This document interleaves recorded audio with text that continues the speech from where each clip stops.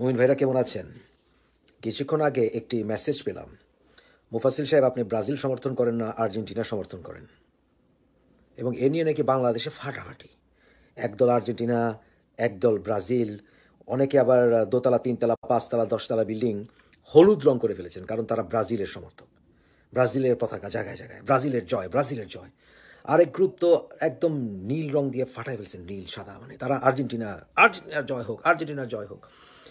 আরেক দল, আমার ইংল্যান্ডের সমর্থক আছে কিছু, তারপরে ফ্রান্সের সমর্থক আছে, জার্মানির সমর্থক, ওরে বাপ রে বাপ।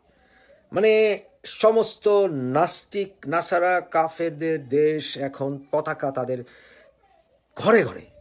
তারা সবাই এই সকল দেশ জয় হোক, এই কাফের দেশ জয় হোক, নাহলে ওই কাফের দেশ জয় হোক, নাহলে ওই খ্রিস্টান দেশ জয় হোক। একজন আবার বলল, আপনি যদি আর্জেন্টিনা সমর্থন করেন তাহলে ভুল করবেন, কারণ আর্জেন্টিনায় আজান বন্ধ। আমি বললাম যে উন্নত পশ্চিম দেশে কোথায় আজান দেয়? কোন দেশে চিৎকার করে 5বার আজান দেওয়ার পারমিশন আছে?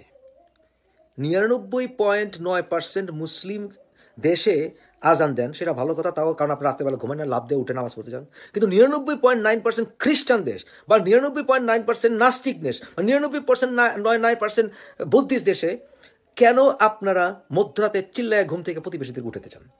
কারণটা কি ভাই? আপনার কি যন্ত্র না দিলে আপনাদের ঘুম হয় না? যন্ত্র দিলে আপনারা আনন্দ পান?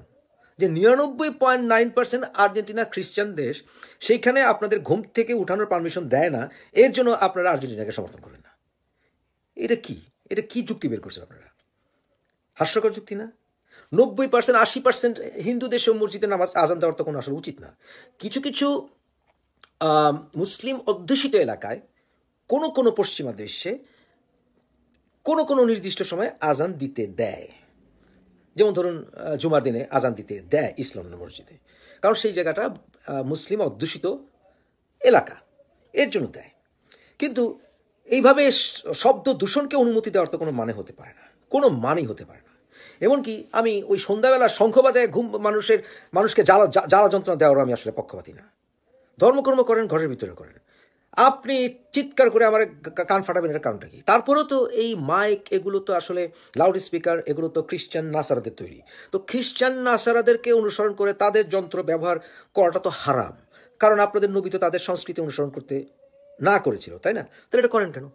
এমনকি যে ফেসবুকটি দেখছেন, এটাও তো খ্রিস্টান নাসারা ইহুদিদের। তাহলে কেন আপনারা এগুলো অনুসরণ করেন? আপনাদের তো উচিত গুহায় বসবাস করা। গুহায় বসবাস করবেন, বিদ্যুৎ থাকবে না, বিদ্যুৎ খ্রিস্টান নাসারাদের আবিষ্কার। গাড়িতে চলবেন না, খ্রিস্টান নাসারাদের আবিষ্কার। এমনকি কোমরের বেল্টও পরবেন না, কারণ এটাও খ্রিস্টান নাসারাদের আবিষ্কার। টেলিভিশন দেখবেন না। আচ্ছা, কিন্তু খেলার সময়, বিশ্বকাপ খেলার সময় কিন্তু আপনারা খ্রিস্টান নাসারাদেরকে একেবারে যান জীবন দিয়ে সমর্থন করেন। কারণ কি জানেন?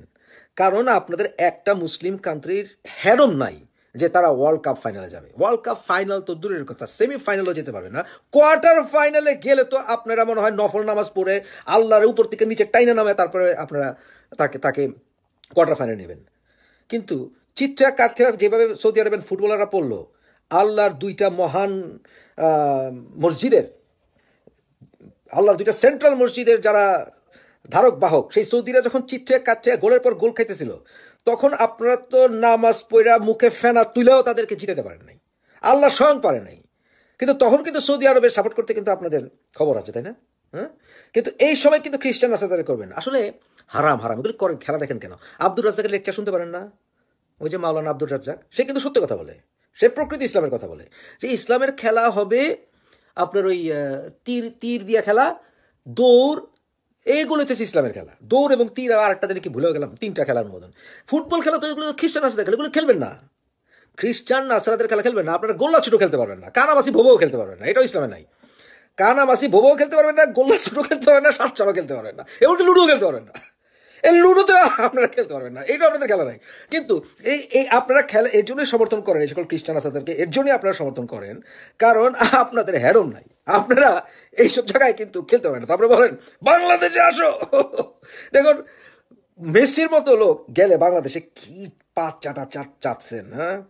কিন্তু একটু যদি সুযোগ পাইতেন, তখন যদি কোনো একটা মুসলিম কান্ট্রি যদি যে তোরে ভাই কোয়ার্টার ফাইনালে, কি যে আপনারা করতেন। কিন্তু খেলবেন যে ক্রিকেটে পাকিস্তান আমাদেরকে যে 1971 সালে আমাদের এত মানুষকে হত্যা করেছে, পাকিস্তান যে 1971 সালে বাংলাদেশের মেয়েদেরকে ধর্ষণ করেছে, সেটা ভুলে গেছেন। ভুলে গিয়ে যেই ভারত আমাদেরকে সাহায্য করেছিল, যেই ভারত আমাদের কষ্ট দিয়েছিল মুক্তিযোদ্ধাদেরকে, যেই ভারত থাকার কারণে আমরা স্বাধীনতা অর্জন করা আমাদের সহজ হয়েছিল, সেই ভারতকে ভুলে আপনাদেরকে যে পাকিস্তানরা বাস দিয়েছিল, সেই পাকিস্তানকে আপনারা কিন্তু ভালোবাসেন আরো বেশি ক্রিকেট খেলার মাঠে। তখন কিন্তু আপনাদের ধর্মীয় দণ্ড কিন্তু দাঁড়িয়ে যায়।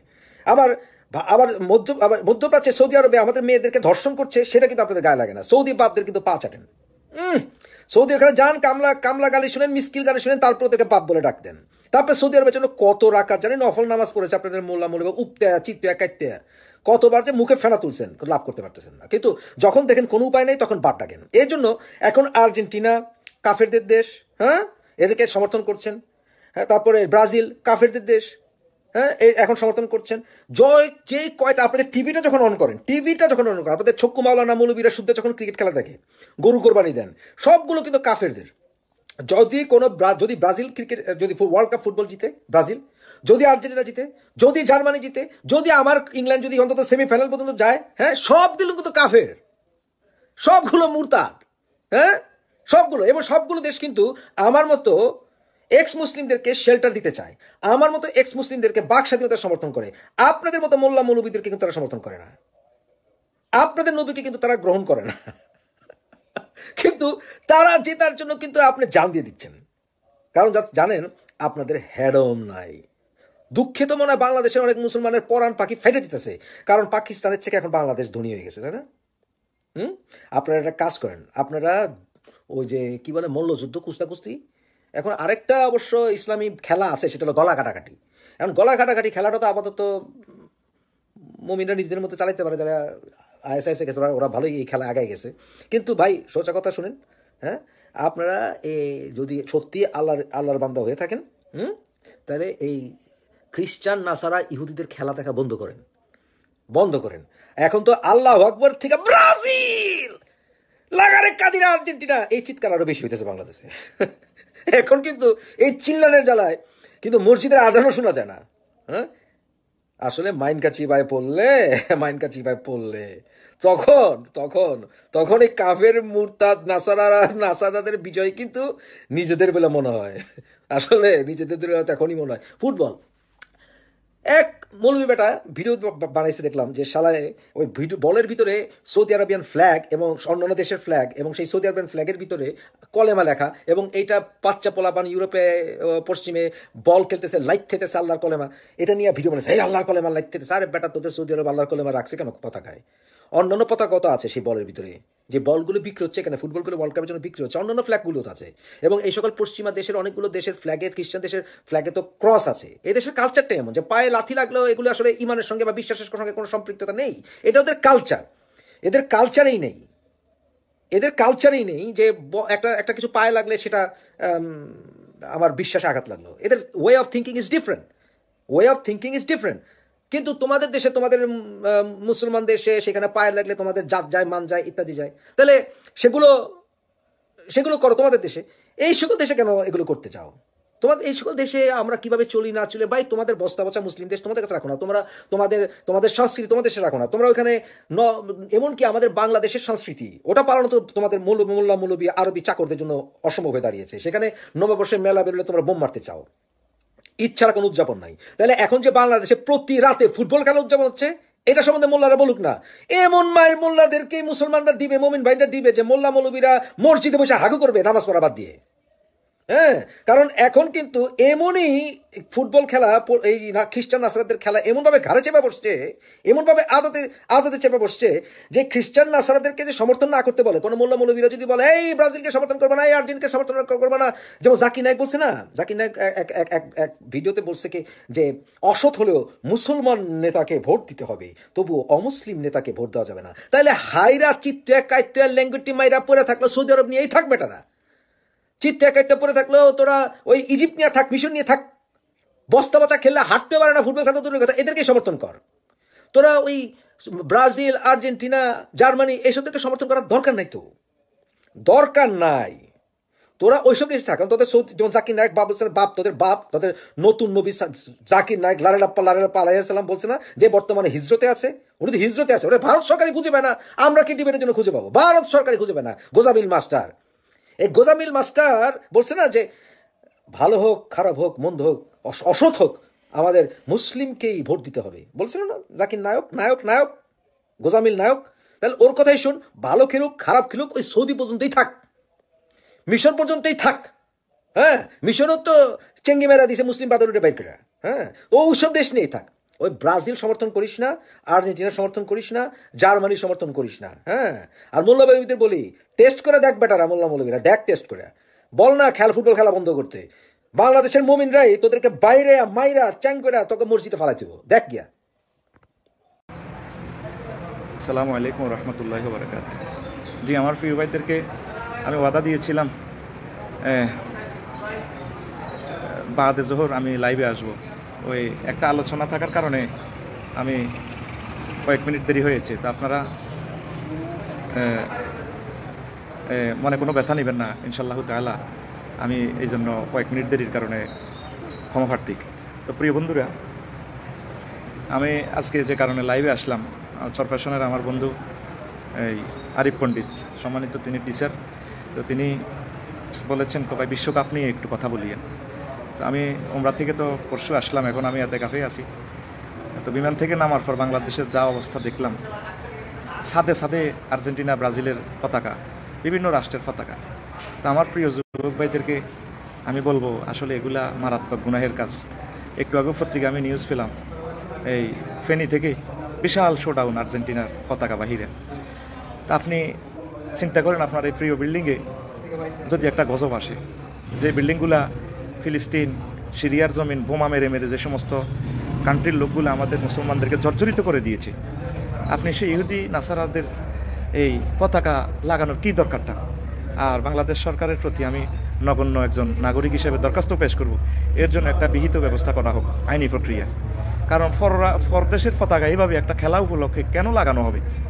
এই পতাকা দিয়ে অনেক বুড়ো মানুষকে দেখা যায়, মানে উনি কয়েক মাইল পতাকা করেছেন, অথচ তার গ্রামে অনেক মানুষের পরার কাপড় নেই, অনেকেই ইফতারি পাইতেছে না। 10 টাকা দিয়ে, 20 টাকা দিয়ে, 5 টাকা দিয়ে একটা পেঁয়াজু কিনে দেন, ইফতারির পয়সা দেন। হতে পারে এই 5 টাকার এই দোয়া আপনার নাজাতের জরিয়া। যদি 5টা টাকাও আল্লাহ আপনার জন্য কবুল করে, আপনি জান্নাত পেয়ে যাবেন। তো তাহলে আপনারা এই যে শত শত টাকা, হাজার হাজার টাকা দিয়ে বাঁশ কিনে ছাদে লটকাইতেছেন। ওই দিন দেখলাম আমি মক্কা শরীফ থেকে নরসিংদীর এক ভাই বিদ্যুতের তারে জড়িয়ে গেছে, আর্জেন্টিনার পতাকা টাঙাইতে যাই। তো এরে কি শহীদ করবেন না খোদার গজবে মরছে, না তার কি দোয়া করবেন, না মুখ চুপ রাখবেন? কোথায় আমাদের সেই চিন্তাগুলো? আল্লাহ তো বলছেন, ওমা কুন্না লাইবিন, আমি আসমান জমিন খেল তামাশার জন্য সৃষ্টি করি নাই, আমি করেছি আমার ইবাদতের জন্য। ধরেন আর্জেন্টিনা জিতে গেল, আমার কি লাভটা হলো? ব্রাজিল জিতে গেল, আমার কি লাভটা হলো, বা আমার কি ক্ষতি হলো? ইসলাম তো এগুলো অ্যাপ্রুভাল করে না। আর আপনার যে এই যে খেলা দেখে দেখে কত সময় আপনি নষ্ট করছেন। আপনাকে আল্লাহ তাআলা শানু প্যাকেজ দিয়েছেন, এমবি ফ্রি দিয়েছেন, লাইলাতুল কদর। লাইলাতুল কদর যদি আপনি ইবাদত করেন, এই একটা রাত আপনার হায়াতকে টেনে লম্বা করবে 83 বছর 4 মাস। আপনি এটার জন্য প্রস্তুতি নেন। সৌদি আরবে দেখলাম কিয়ামুল লাইল শেষ দশকে প্রতিদিনে করা হয়। আমরা তো 27 তারিখে করি, কোন গ্যারেজ থেকে আমরা বানাই রাখতেছি এই জিনিসগুলা। শবে বরাত নিয়ে তো যুদ্ধ হয়ে গেছে, কেস হয়েছে, আবার লাইলাতুল কদর লইও কেস হবে। মূলত আল্লাহ রসুল বলেছেন শেষ দশকের সব কয়টা দিনে তোমরা খোঁজ করো, বিশেষ করে বেজোড়। তো বেজোড় হলে 5 দিন হয়, তাহলে আর বাকি থাকে 5 দিন। তাহলে শুধুমাত্র এতেকাফকারী যারা, তারা লাইলাতুল কদরটা পেয়ে যাবে। তারা তো সবসময় এবাদতের রত, ঘুম চাইলেও তারা এবাদত। তা আপনি এই যে আর্জেন্টিনা ব্রাজিলের জন্য অনেকে গরুও করবান নিয়ত করিয়ে লেছে, আর্জেন্টিনা জিতলে বন্ধুর করে গরু খাওয়াইব। অন গরুদের গাইরুল্লার নামে নিয়ত করলেন, আর্জেন্টিনার নামে ইমান থাকবো নি, আপনার পার্শ্ববর্তী ইমাম থেকে জানিল। এখন থেকে লাইভ যারা শুনবেন, যারা শেয়ার করবেন, নিজ দায়িত্বে ইমানের জন্য করবেন, সওয়াবের জন্য তাড়াতাড়ি পতাকা টাঙ্গান। আল্লাহ যদি ক্রোধান্বিত হন, এই আপনার বিল্ডিংয়ের ছবিটা তো আল্লাহর কাছে যাচ্ছে। আপনার বিল্ডিংয়ে কি কোরআন তেলাওয়াত হচ্ছে, না স্টার জলসা হচ্ছে? বিল্ডিংয়ের ছাদে কি ফুলের বাগান, নাকি আপনি খামারি দিয়েছেন জাতির জন্য, খাদ্য আয়োজনের জন্য? এগুলো ফেরেশতারা ফটো দিচ্ছে আল্লাহকে। আপনার বিল্ডিংয়ে যদি ফেরেশতারা এই ফটোটা ফাটায় দেয় আর্জেন্টিনা ব্রাজিলের ছবি, সেদিন বেশি দূরে নয়, বোমা আপনার জন্য অপেক্ষা করতেছে। সোয়াবের মাধ্যমে মানুষের, নেকের মাধ্যমে হায়াত বেড়ে যায়, আর গুনাহের কারণে মানুষের হায়াত কমে যায়, আয়ু কমে যায়, ভূমিকম্প এসে যাবে, আল্লাহ পাকের আযাব ও গজবে গ্রেপ্তার হয়ে যাবে। জহরাল ফাসাদু ফিল বাররি ওয়াল বাহরি বিমা কাসাবাত আইদিন নাস। জলস্থলে জমিনে যত রকমের বিপর্যয়, অ্যাক্সিডেন্ট, দুর্ঘটনা, দুর্বিপাক, ক্যান্সার, মহামারী ঘটে, এগুলো সব মানুষের হস্তকামাই করা আমল। আপনার এই শখের বিল্ডিং আপনার আব্বু দিয়েছেন কোটি কোটি টাকা দিয়ে। আমার প্রিয় বোনকে আমি অনুরোধ করি, আপনাকে হাত জোড় করে বিনীত অনুরোধ করি, এখন নামাই ফেলেন।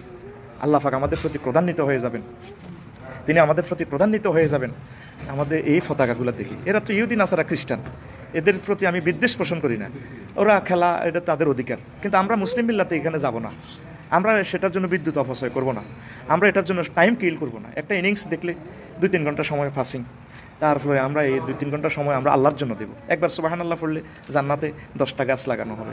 একটা গাছের ফরিদি ফিতা দিয়ে তো মারতে পারবেন না। মিয়াতা আমিন ইয়াসিরু রাকিবু তাহতা জিল্লিহি মিয়াতা আমিন, 100 বছর পর্যন্ত জান্নাতের একটা ঘোড়া ওই গাছের নিচ দিয়ে দৌড়াইলেও শেষ করতে পারবে না। তাইলে এই গাছের ফল কত? ও যুবক, দুনিয়াতে টাইগার খাও, বিভিন্ন রকমের দ্রব্য খাও, পানীয়, কোমল পানীয় খাও, তো 72 জন স্ত্রী যে তুমি রাখবা, সে তাকাত ফলের জুস রস দিয়ে রেখেছে, গাছ তো তোমাকে লাগাইতে হবে।